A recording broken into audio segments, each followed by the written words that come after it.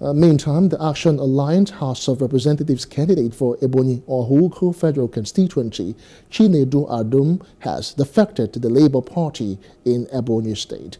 Adum defected alongside the state women leader of the party, Ijere Ngozika, and over 100 loyalists. Speaking with newsmen shortly after their defection that took place at the Ubala Grand Arena located along Old Abakaleke-Enugu Expressway, they said their former party, the AA, has no future and plans for the people of Ebonyi State.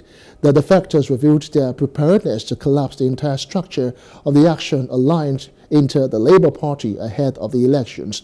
Now, responding, the gubernatorial candidate of the Labour Party, Edward Nkagu, said that the campaigns have been accepted and adopted as party members.